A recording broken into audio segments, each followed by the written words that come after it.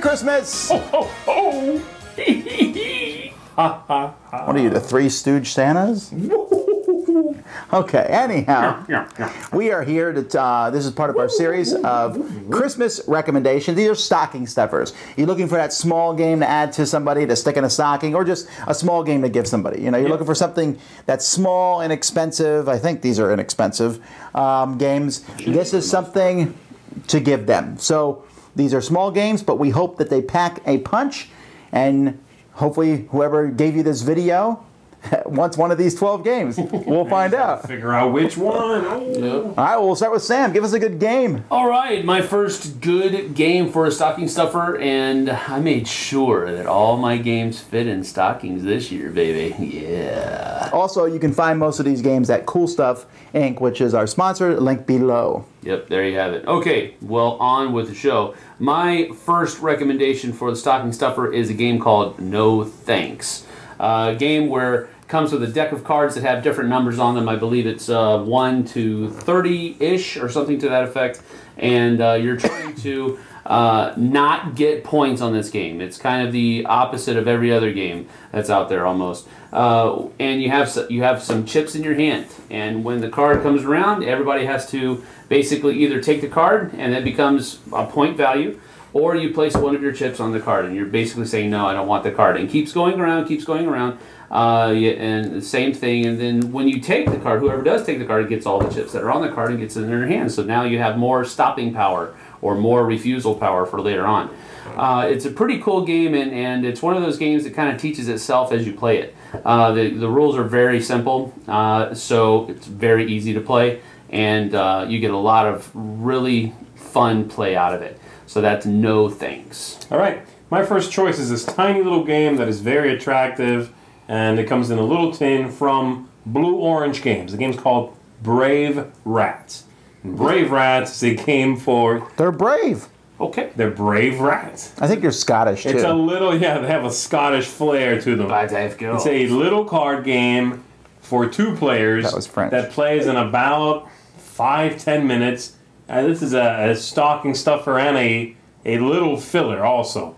You know, you can bust it right out, teach it in a couple of minutes, and play in about 5. Each turn, each player has all their cards in their hand. You pick one, you put it face down, you flip them simultaneously and see which one wins. The highest number wins. That sounds really simple, and there's a couple of wrinkles in there. The cards, besides having a number, also have a special power. One of them, for example, I believe it's a 3, something like that, says that the lowest number wins that round. One says the next round, the opponent has to play face up first. Whoever wins 3 rounds or 4 rounds first wins the game. That's it. But again, it makes a really nice, it has a very nice presentation as a gift. It's very attractive. Like I said, it's a nice embossed tin, and it just would be a wonderful little stocking stuffer for maybe an older kid, someone who wants a little filler, that sort of thing. So I recommend Brave Rats. All right. My first is Council of Verona. This is Romeo and Juliet in card game form. Except you are, you know, you're trying to pick which of the 2 families you're trying to support. The Capulets and Montagues. Montagues. Yes. Yes. Theater helps here. But in this game, you have different characters, and you're trying to put influence on the right characters, and maybe a couple characters don't make it to the end of the story. And, of course, that's part of the, will Romeo and Juliet end up together, or will they be split? And you're trying to get different combinations so that you win. A very fun little light card game. I really like the artwork. It's very small, easy. I mean, there's not many of that cards, just there's a few cards and tokens, really. Play the game. And there's also a little tiny expansion. I'd recommend getting the poison expansion, where you can, you know, poison a couple of these people. That even adds more to the fun. Anyway, that is called Council of Verona. Council of Verona. All right, my next recommendation for stocking stuffers is a game that got hit out of the park at Origins GameCon this year, and it is a game called Star Realms. Star Realms is a 2-player little card game. They have variants where you can play 4 players, but I never do. I just always play it 2-player. Basically, you take one. Each player represents a faction that is warring with the other faction, and you're trying to basically decrease their productivity down to 0, and it's basically you're trying to whittle their deck down, or I'm sorry, their points down to nothing. And they have an app on it now too as well for both Android and iPhone, so you could check it out there and see if it's worth buying the cards, I guess, because you can download a free app, I believe, and then you can purchase add-ons later on. So you can try it out with the app first, and then if you think you like it, or if you think the person you're wanting to buy it for will like it, then go ahead and order the game. It comes in a little tuck box. Fits very nicely in a stocking. So that is Star Realms. All right. Me, yes? Yes, sir. Okay. My next choice is a game that actually, the last one I just spoke of, which is Brave Rats, this feels a bit like an evolution of that first game. This is a little game called Romans Go Home. Go home! Go home! And it is in a tiny little box. It is a card game as well. It is a game in which you are playing a clan and you are trying to win specific places, basically, and then push back. And you'll be playing cards, playing cards face down. They'll get revealed as you go. You see who won. You split up the winnings. Very simple little card game. But there's a good amount of sort of bluffing and double think in this little tiny box. It's one I recommend, and one that I think has flown under the radar, and so I want to highlight it. Look into it if you're looking for a little itty-bitty card game that has some humor in it and a couple of interesting, though very, very light choices in it. Romans Go Home. All right. My next game actually comes in a pretty large box, but you can take everything out and put it in a bag, and that's Jungle Speed. Okay, good. Jungle Speed comes in a box, but you get rid of the box and it all goes in a bag. Cheating! It's not a cheating. Not a cheating. I can take everything out of it. His last choice is a massive stocking. No, but this actually comes with the bag in the box. And it comes with a totem that's in the middle of the table, and each turn you flip over a card in front of you, and when 2 cards match, those players have to grab that totem. You gotta be careful not to play this game with people who have Dracula-like fingernails, because they could scar you for life, but it is highly entertaining. You grab it, or sometimes you grab it and you're not supposed to because your pictures didn't match, and it's all kinds of like weird different patterns, and some of them look a little similar. Yeah, they're on and so purpose. Occasionally you'll think it matches and it doesn't, and sometimes everybody's grabbing for it. Very fun game. There's different variations of it that are out there, but they all play pretty much the same way. Grab the thing in the middle. Jungle Speed. Good. Cool. All right, my next installment for Stocking Stuffers, I believe this was on my Stocking Stuffers list last year. It was. And I'm keeping it there because it's a game that you should go out and get if you enjoy area control games. And a tight little map, and it's really, really cool. And that is Condottiere. Again, it's simply what I just said. It is you're playing cards to up the power of your units on the board, and it goes up to how many players? I messed this up last year too. 6. Yeah, Six I was is the surprised maximum. that it went up to 6 because does. I've only ever played it with 4. 6 seems like a lot of people 4 is pretty good. because the map is really small. It comes in a little box that's oblong, will fit nicely in a stocking. It will. Area control game, very quick, probably plays in about 45 minutes to an hour at most, I would imagine.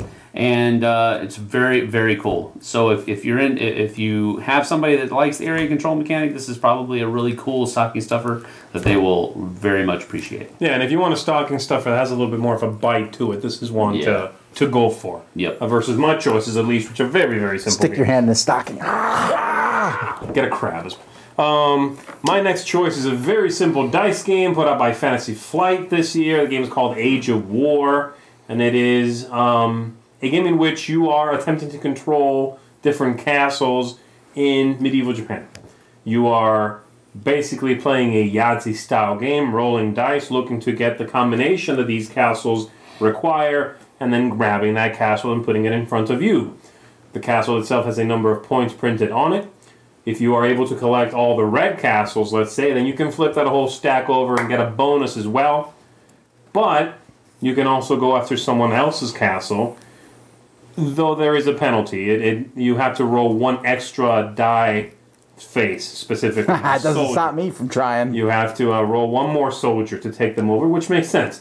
But you can go for that. Once all the castles are gone, you see how many points everyone has and see who wins. Very, very light dice game, but again, a great stocking stuffer and something you can teach to anybody, and I think they'll enjoy it. So, Age of War is my choice.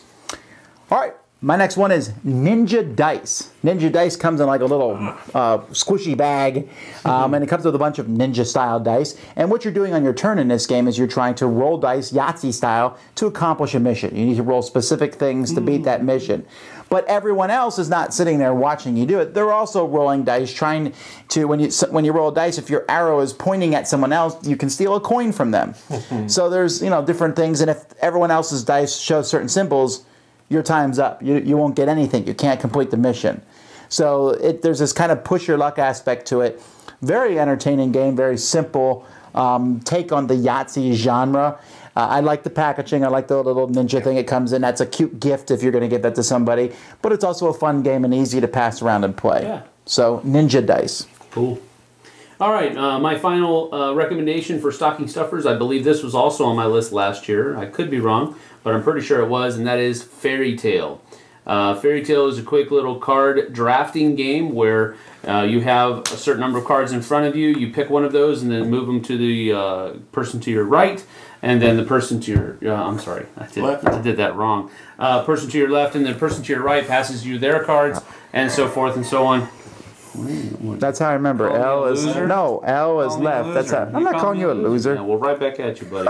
All right. Anyway, it's a little cool drafting game where you're trying to find combinations that go together. Skydance Dragons will work with Dwarven Warriors, I think, and these fairies will work with these minstrelists or whatever. And it's a really easy to teach drafting game. That came before Seven Wonders. You say this every time. Yes, I know. I have to.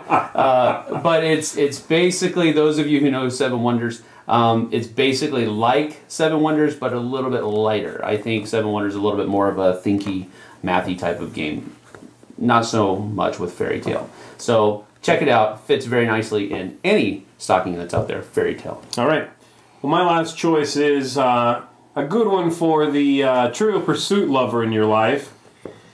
First of all, stop them. But this is actually a very neat little trivia game which comes in a box about that big, very tiny, and it's called Over Under.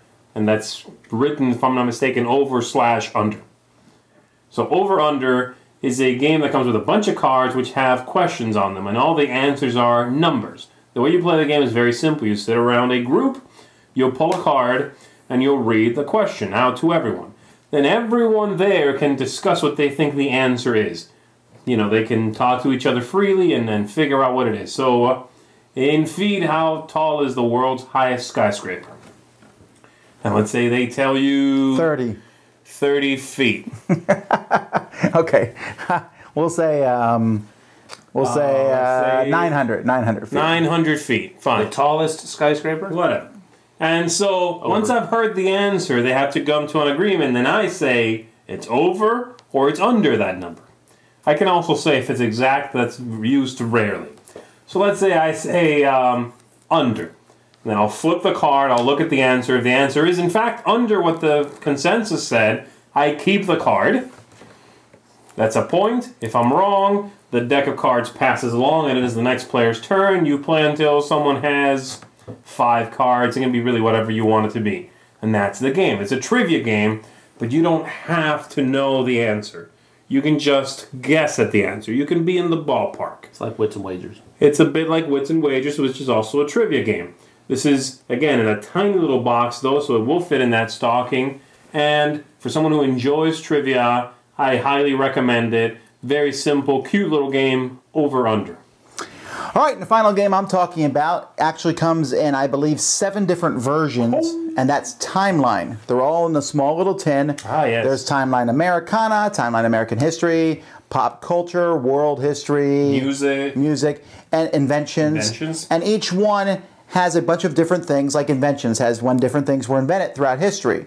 So you have 4 of these in front of you, and on your turn you stick it into a timeline and then flip it over to see if you were correct. So like Zee might put out the invention of the sewing machine, and I'll say, okay, I have the invention of the radio. Did that come before or after sewing machine? So I'll say after, I flip it over, I'm correct, the date show you. If you're incorrect, you discard the card, you get another card. You're trying to get rid of all the cards in front of you. I found that this is also very fun to mix them together. This is what I would do if I had like 3 kids. I'd give each one a different one and then say, this is yours, this is yours, this is yours. But they really should be mixed together. Now it's just play. Yes, that's a good idea. But it's really fun. And it's also very educational. I mean, it does teach you when different things happen. And you'll be surprised sometimes. The replayability value is basically how bad you are at memory. But the more sets you mix together, the more replayability it has. Yeah. So that's timeline. And that's it, folks. That's our top 12 stocking stuffers. Hopefully this list, if you like this list, we have 4 other lists out there with different Christmas gift guides for you for games. So check them out. Thanks so much for watching. I'm Tom Vasel. I'm Zee Garcia. Thank you. And I'm Sam Healey. You're welcome. Merry Christmas.